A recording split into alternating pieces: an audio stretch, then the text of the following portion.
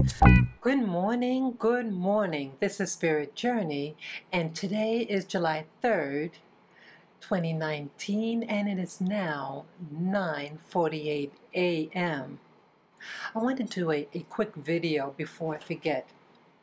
I was watching this one YouTuber who studies about alternative history.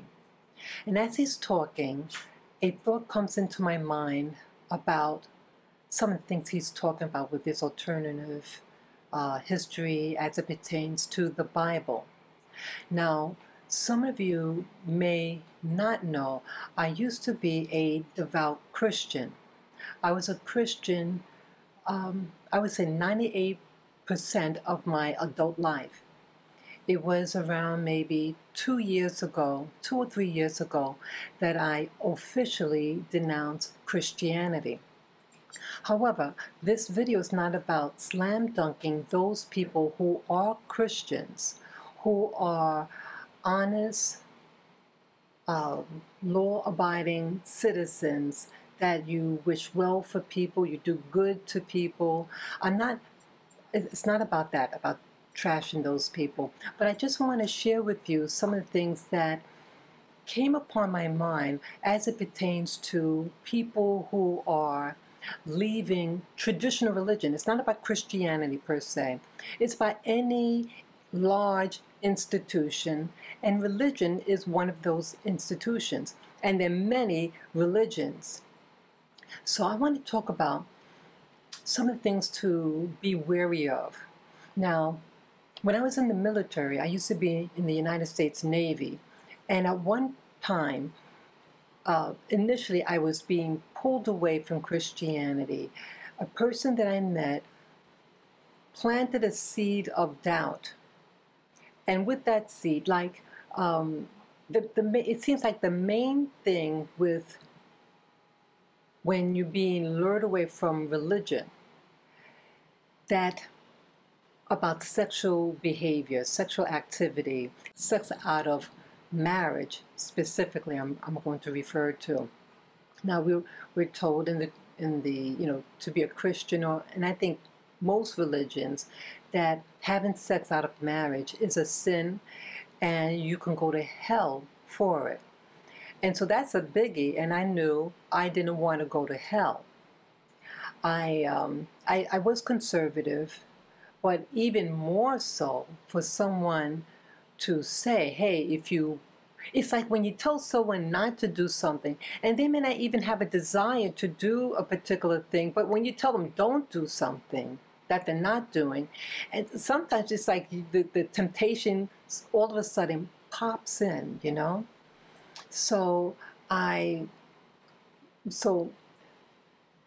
I had an initial temptation at that time in the military. But I thought about it. I was going through a lot of confusion. There were a lot of things going on in the military. And I did talk to a Christian woman about it. And she said, you weren't confused before, and God is not a God of confusion. Now, I am grateful for that Christian woman. And I think she was an authentic Christian woman. She was a goodly person and very intelligent. And she was real brief, and that's basically all she said. No big thing, no long dialogue. That was all she said. And it put me, it settled my mind, and I continue on in my military stay. And I fast forward almost 30 years later. Now, how do you say this? Now, as I said, about 3 years ago, I officially denounced Christianity. And I remembered about my stay in the military, and it's like a big burden off when you're not being controlled by an institution, whether it be religion or a club or a job even. So I want to warn people there. Like I call my channel Spirit Journey. Yes, I am on a journey, and this journey could be a slippery slope, and it could initially produce anger inside of you. And sometimes when you get angry, you may want to do things that you wouldn't normally do, you know? And going out there sexually is one of those things that could happen.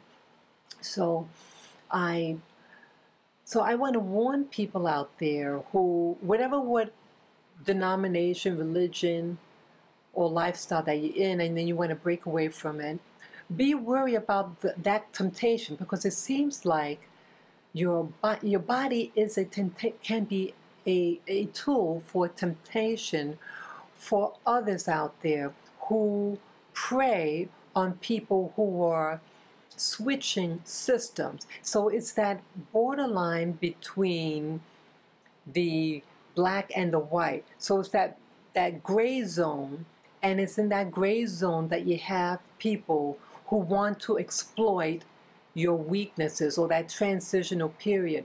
So I would say, be by yourself. Be in prayer or meditation, but to be around people, be cautious around who you're going to be around at this time. And there was something else that I wanted to say regarding, experimenting with sex or experimenting with drugs. That's another thing. Drugs and sex, they go hand in hand in that in between zone, when you're transitioning, mentally or spiritually. I wanted to share this, that, how do you say this now? I can't say when I start to forget what I'm saying. Let me get my thoughts. Okay, yes, regarding the Bible. Now, when I'm believing to think right now, like the Bible, and I think other religious material, that sex seems to be guarded. And I ask myself, why is that? Out of something, because I believe that the Bible is man-made. And it was, in my opinion, this is all my opinion. I wasn't born back then 6,000, 3,000 years ago.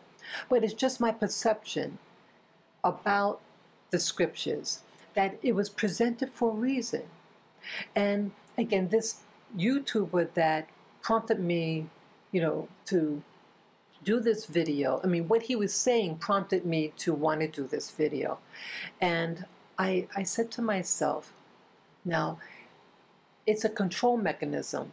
It's to have you be controlled.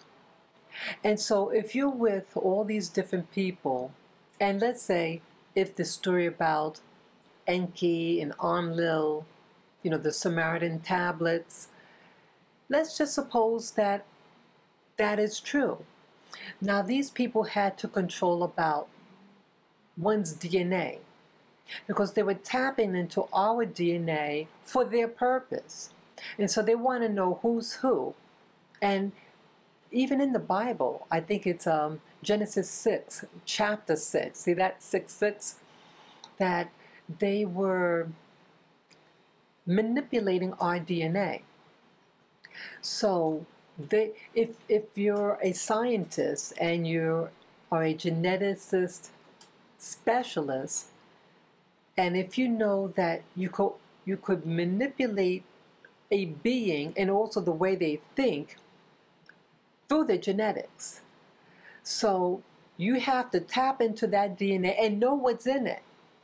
But if other people are involved sexually with each other, you don't know what DNA they have, right? So they pass laws of control to make you, to penalize you for getting sexually involved with someone, and then again you might get pregnant. And so if you get pregnant, that DNA, you're not able to control it. You already spilled someone else's DNA in you. And it seems like the people in power are people who share the genetics of these supposedly Enki, Enlil, the people who colonize the what they call the Middle East, or what they call Mesopotamia. They came in there, and what they call civilization. Civilization just means control. And I think specifically is the Annunaki control. So civilization doesn't mean superior.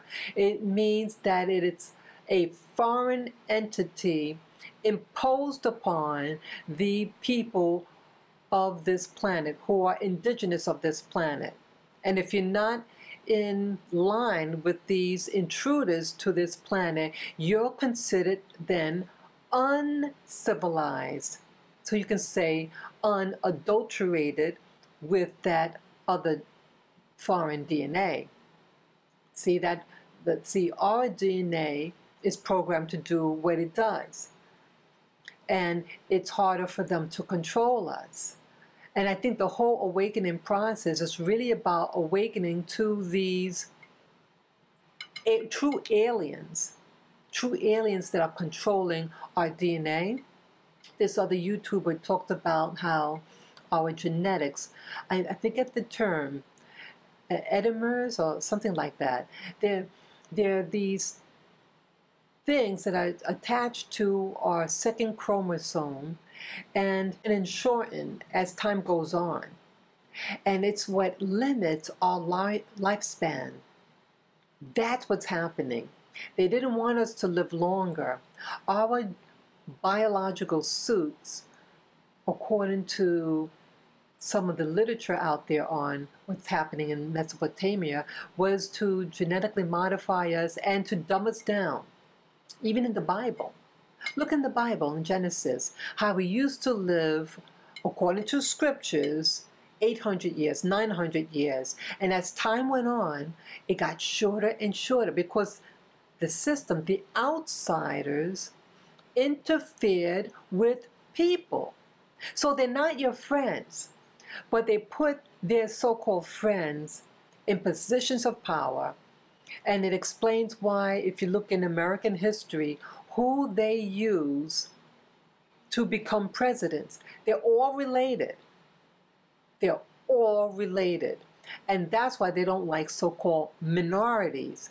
That's why they don't like so-called the black person, the African, or the indigenous people of Australia, or the indigenous people of the Americas. You notice there's always people from the Eurasia regions of the world, the ancient Eurasia. It's like they just popped out of nowhere, this particular race of people. They look very different from everybody else, but it seems like those people who are more mixed with those Eurasia people are the ones that they select to be in power, to become presidents, prime ministers, even some religious figures, right? So that's what this video is about. It's about awakening to really start asking questions why we're told in certain institutions such as religion, why you can't do certain things. I'm not encouraging people to just run out there and be reckless with your body, whether through sex or drugs. Use wisdom. Choose your friends wisely. And sometimes you need to just be by yourself. So this is just food for thought for today. And I hope you receive this in the spirit that I intended it to pose questions to you, to make you think. I know I was asleep, and part of me is still awakening.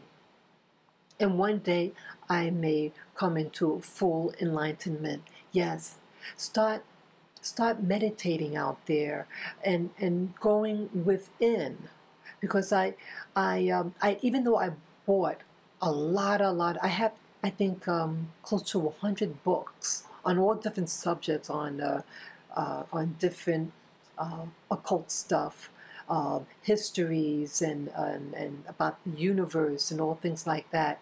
But I was getting overwhelmed because it was just info, but it's someone else's info. But what I've been doing on and off, I don't do it every day, but I've been meditating, and I tell you this, that things are going to start opening. Things you are personally going to be experiencing through the act of meditation. And without drugs. You don't even need drugs for it. You close your eyes and you settle your mind, and you stay like awake in wakefulness, and boom, you're going to start seeing things. Some people even start to hear things. Really watch and start asking yourself questions about your everyday, your activities that you always do. And it's like a dogma. You just do it because they say you're supposed to do this. And one of those examples are religion. Just start questioning yourself. Become your own personal detective. And you're going to see that the narrative that you've been told is not accurate. And you're being purposely lied to. And you know, I'll go a step further. There's a thing called the Freedom of Information Act. F.O.I.A. it's known. Start contacting different agencies. You know, I think the first thing you should do is contact your Board of Ed and say, I wish to request a copy of my school records, your elementary school records. Okay, some school records, they claim, oh, we can only hold on to them for 10 years. Like I went to my public school maybe 3 years ago. And they said, oh, we don't keep them here. We only hold them for 10 years. And I forget what she said, whether she destroys them or throws them away. But no, they can't throw it away because that's data on you. The government or people out there need to be able to control you. So they also control you through data, information on you.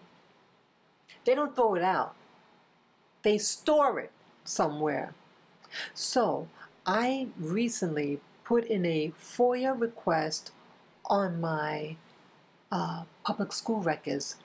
I requested from kindergarten or Head Start to the 12th grade. I said I want any information on me as it pertains to any special classes, special studies that was done on me, my IQ, all that. I said I want it all. Yeah. And I did get a response, I think after 2 months, and the letter was kind of scathing. And they angrily said in the letter, at least, like sometimes when you read something, you can read the sentiment of the person that's writing, and it wasn't very friendly. But they ultimately said, well, you need to contact this person who's a lawyer. I guess they connected with the Department of Education. And so I did that. And so I'm still waiting. And I did other FOIA requests that I don't really want to share right now. I did not get any definitive information yet. But when I do, I think I want to share with you guys. And I think I want to do another FOIA request. I want to do a FOIA request on something that I saw. I saw something, I want to know. 2 things that I saw, and so I want to find out more about it. Yes, start using them. You pay your tax dollars to hold this information, and they're supposed to represent you, and they're supposed to be public servants, right? Okay, so use that power. Ask respectfully in a letter, mail it certified return receipt, so you have a documentation that you sent something, and also always make copies of any letter or documentation you send out there, okay? So that's all that I wish to say right now, and I hope that you really take this to heart. It's about self-empowerment rather than being controlled by outside forces, okay? So I thank you again for listening, and peace and joy to you. Take care, guys.